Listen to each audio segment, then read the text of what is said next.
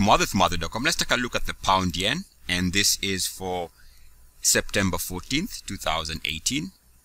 And what we're going to do here is a quick video just to see whether the opportunity that is being presented here plays out the way the charts are suggesting.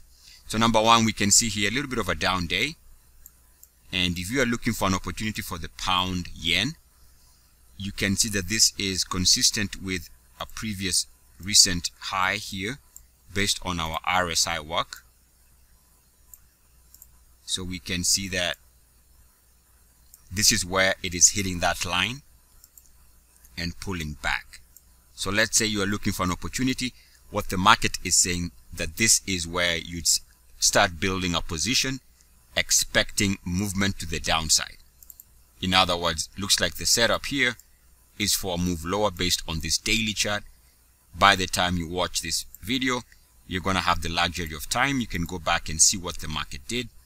We also know that if the market is to go higher beyond the current levels, then we do need to see movement above the blue line. Now the blue line is actually interesting in that if we extend this line backwards, it gives us this movement here, which we can see is uniform activity above the blue line and back below it for another high here. So this line has been used by the market for some time. Now we can even pull out, or at least zoom out even further.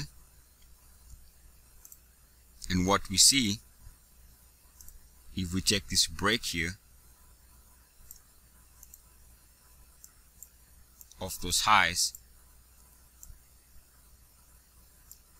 we can see how the market has responded here, came close here,